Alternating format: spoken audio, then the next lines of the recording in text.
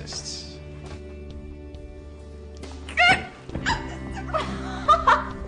That is great, right? Yeah, it's all right. Wow, this hasn't happened to me since college.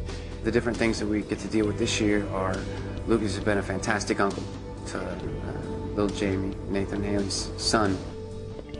Post God for Jamie Scott.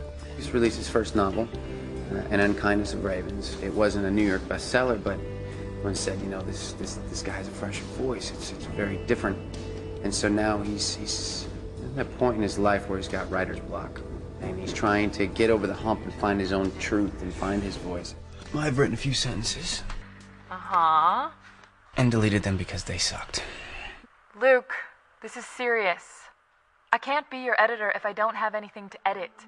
Lucas is really interesting because Lucas Scott had 3 pursuits when he was leaving high school. He was in love with Peyton Sawyer, and he was writing a novel, and he was going off to coach basketball.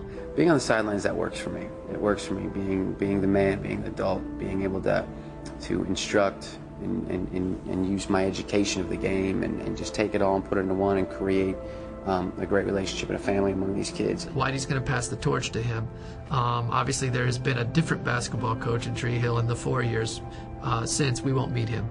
But Lucas will be coming home to coach the Ravens. Well, congratulations, man. You are the new Tree Hill Ravens.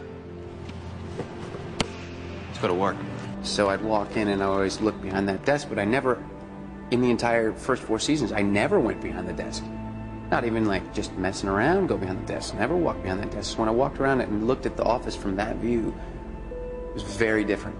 It was kind of cool. I enjoyed it. Obviously, he still loves writing and chasing that dream, but I also think that basketball is very significant in his life, and being able to bring him home and still have the influence of the Ravens team is something that we're interested in exploring. Oh, bye, buddy. I love you. Lucas is very much becoming Keith, and that's one of the reasons I wanted to have a little bit more scruff, a little bit more facial hair this year, because that's who Keith was. He's just kind of this rough, rugged, you know, guy's guy.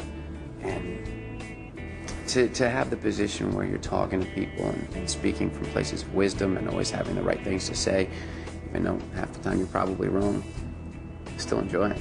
It's one thing to talk about having dreams in high school. We all do.